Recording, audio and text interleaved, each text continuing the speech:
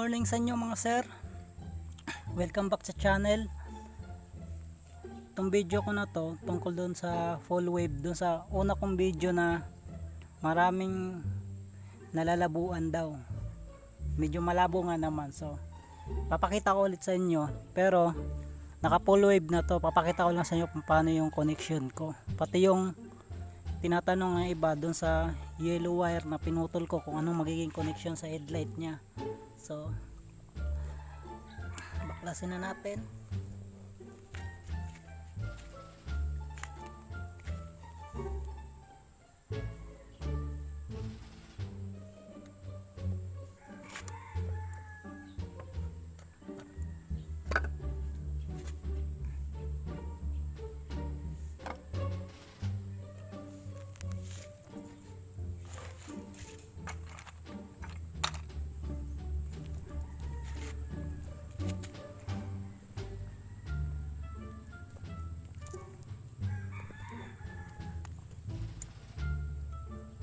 So ayan yung stator ko. Ganyan ang pwesto.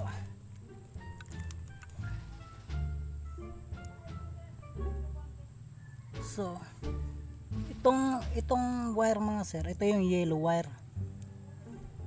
Dito siya galing, oh, dito. Nakahinang yan dito. Tapos tinanggal ko sa hinang yung yellow wire, yellow with white. Ayan, oh. Yellow with white. Ayan po. Basta yellow with white to. Tapos dito yung nakahinang. Kasama siya ng dalawang magnetic wire. Ito. Dito yung nakahinang. Ito wag nyo papakialaman. Ito lang yung yellow wire lang dito. Tatanggalin nyo. Ito yung white with red na wire. Dito yung starting coil. Tapos ito naman, dito nakahinang yung end coil dito. Tanggalin mo din yung end coil. Ito na siya, oh, ito. Tapos yung yellow wire na pinutol mo dito at yung end coil na pinutol mo dito, sila yung pagdudugtungin mo. Bale, magdudugtong ka lang ng wire para umabot siya dito. Tapos balutan niya shrinkable tube. Huwag kalimutan na yung end coil na pinutol nyo dito mga sir, kiskisan nyo yung dulo para matanggal yung pintura nya, yung ganito, bago nyo hinangan. Tapos pagdugtungin mo sila, dugtong ka lang ng wire para umabot. Tapos ipwesto mo rin na maganda para hindi siya tamaan ng flywheel. Yan, okay na. So yung yellow wire pinutol, end coil pinutol, kiskisan yung dulo ng end coil bago pagdugtungin yung yellow with white at saka yung end coil. So sa connection naman tayo.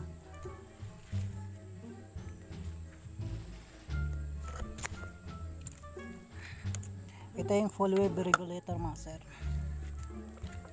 So ang kulay niya ay pink, red, green, yellow at black. So ito naman yung stock wire ng regulator.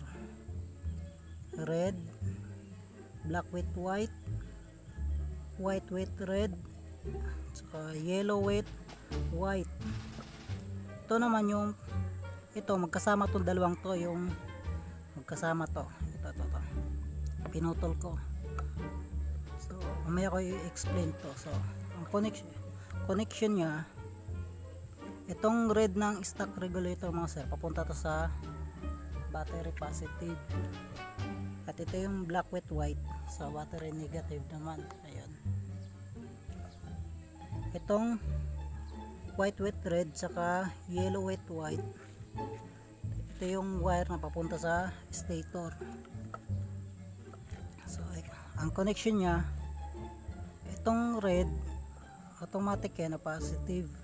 So idudugtong mo siya sa positive din, red. Ito red sa red din. Tapos itong green, negative yan, ito ng full wave regulator, negative. So ang negative ng Suzuki is black with white, so doon mo siya idudugtong. So yung pink at saka yellow, ayan, pink at saka yellow, pwede yan magkabaliktad kahit saan nyo idugtong, dito sa yellow with white o kaya sa white with red, pwede yung baliktad. Ito papunta to sa ano, dudugtong mo siya sa wire na papunta galing sa stator, ayan.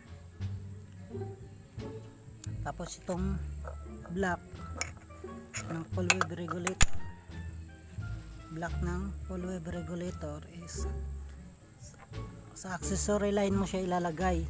Kulay na accessory line ng Suzuki R150 ay kulay orange. Maraming connection yan dito. Ito sa pwede nyo siyang i-connect dito. Yan, orange. Ito hindi na kasama. Ito orange sa flash relay. Yung sa akin dinugtong ko dito sa harness. Merong orange dito pero depende sa inyo kung saan nyo gusto ikabit. Basta orange yung kulay ng accessory line o after ignition. Meron din dito sa switch ng brake light, ayun o, ay sa ano, tama, orange. Tapos itong yellow with white, yung pinutol ko, ito yung papunta sa headlight.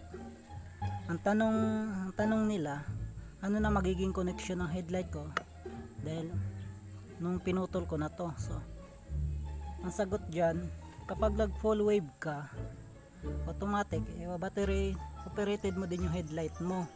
So may video ako dyan kung paano mag battery operated, pero turo ko na rin sa inyo dito. So itong yellow with white na pinutol ko, ito yung papunta sa headlight. So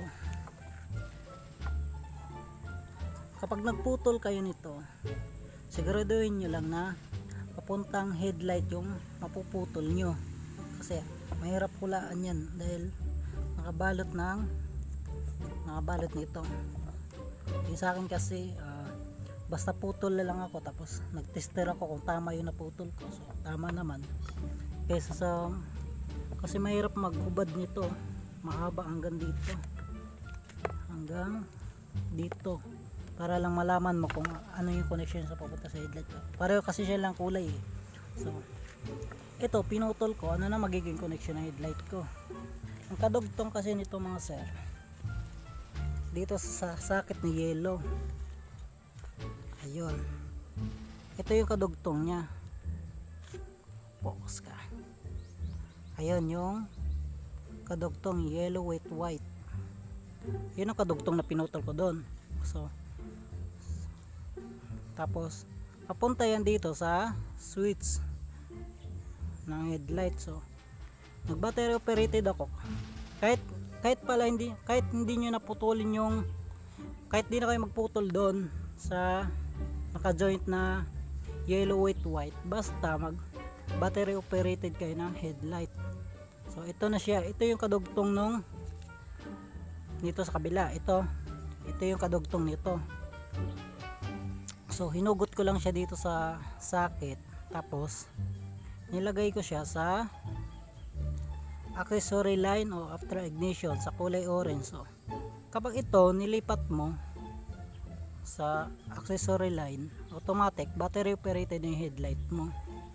So kahit di mo na putulin yun, di mo na putulin yung yellow with white, pinaputol ko lang yun para safety yung sa headlight mo. Baka kasi mag full wave ka tapos hindi ka mag battery operated na headlight. So pwede hindi nyo naputulin yun. Tapos dito, basta wala na siyang connection dito, ito bakante na to dito, wala na siyang connection dito sa likod dahil ito na yung kadugtong nya, yellow with white, nilipat ko sa accessory line kulay orange. Yan, accessory line kulay orange. So ganun lang mga sir, sa mga nagtatanong kung ano na magiging connection ng headlight ko pa, Basta pag nag full wave ka, automatic mag battery operated ka. Pwedeng hindi nyo naputulin yun, basta wala na siyang connection pagdating dito sa socket. Mawawala na siya ng connection kapag nag battery operated kayo. Ang bagong connection na ng headlight mo is galing sa battery, ito sa accessory line. So ulitin natin yung connection sa regulator, sa full wave regulator. Yung red sa red ng stock wire, yung green negative sa black with white na wire, negative. Tapos itong black accessory line, kulay orange. Pink and yellow papunta sa wire ng stator. Kulay ng wire stator ay yellow with white at white with red. Basta ito pwedeng yung hindi naputulin kasi baka mamali yung putol nyo, maputol yung galing sa stator. So wag nyo na putulin, wag nyo na putulin to. Ito yung pinutol ko, wag nyo na putulin, basta mag battery operated kayo ng headlight. So ganun lang kadali mga sir. Dito naman may una akong video kung paano ako naghinang. So basta ito dito nakatap yung yellow at ito naman yung end coil. Ito yung white with red. Ito yung start ng coil. So ito yung yellow, ito yung pinaka gitna at ito yung pinakadulo. Yung pinakadulo nakatap yan sa ground. So dapat walang connection tong ground sa kahit sa alin dito, yung white, yellow, saka sa end coil, wala nang connection yung ground. So ayan lang mga sir. Huwag nyo pala kalimutan na i-drain yung langis nyo. Tapos ingatan nyo rin yung gasket nyo, baka masira or bumili kayo ng extra in case of emergency. So ito nakatatlong bukas na ako nito, hindi pa naman nasisira. So ibalik na natin ang stator natin mga sir. Ito wag nyo kalimutan ipwesto na maganda. Ito yung sa gear ng starter motor, pwesto na maganda. Tapos wag nyo rin kalimutan linisan.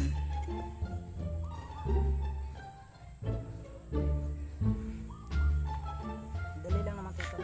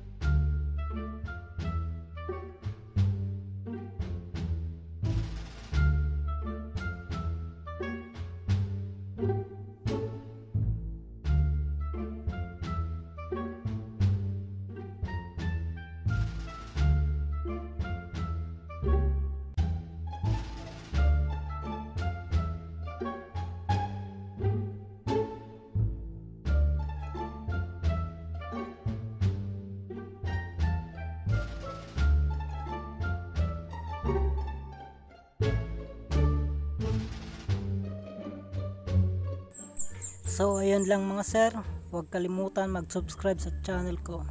Maraming salamat.